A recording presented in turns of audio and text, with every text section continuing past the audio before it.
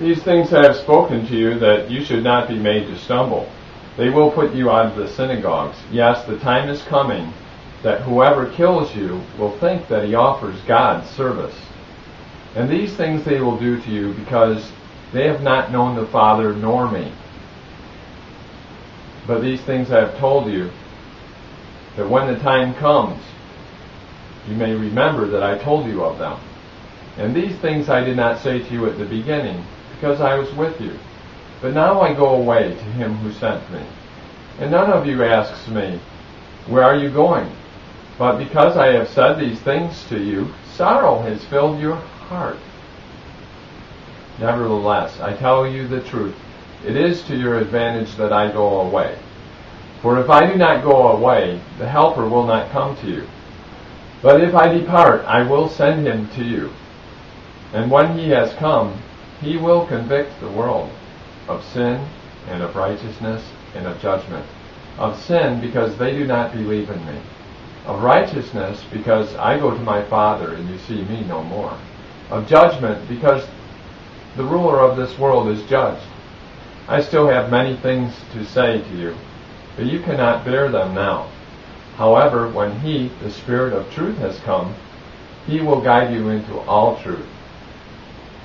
For he will not speak on his own authority, but whatever he hears, he will speak. And he will tell you things to come. He will glorify me, for he will take of what is mine and declare it to you. All things that the Father has are mine.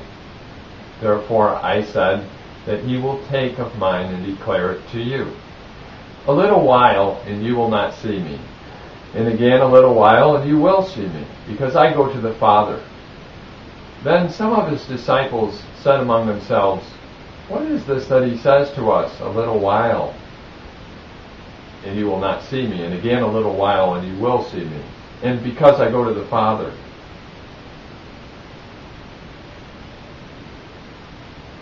They said, therefore, what is this that he says, a little while? We do not know what he is saying. Now Jesus knew that they desired to ask him, and he said to them, are you inquiring among yourselves about what I said, a little while, and you will not see me, and again a little while, and you will see me? Most assuredly I say to you, that you will weep and lament, but the world will rejoice, and you will be sorrowful. But your sorrow will be turned into joy. A woman, when she is in labor, has sorrow, because her hour has come.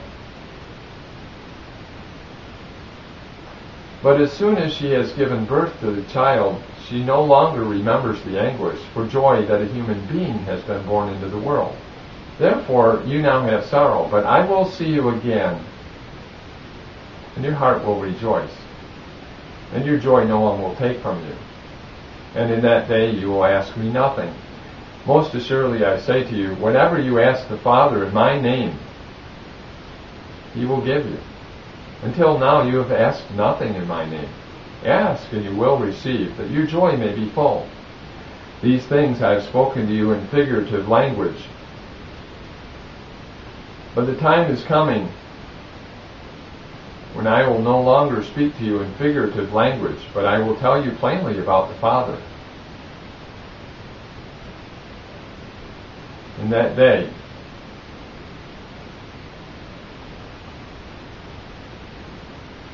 you will ask in my name. And I do not say to you that I shall pray the Father for you.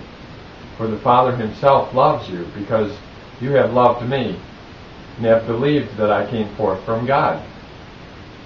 I came forth from the Father, and have come into the world. Again, I leave the world, and go to the Father. His disciples said to him, see, now you are speaking plainly and using no figure of speech. Now we are sure that you know all things, and have no need that anyone should question you. By this we believe that you came forth from God. Jesus answered them, do you now believe?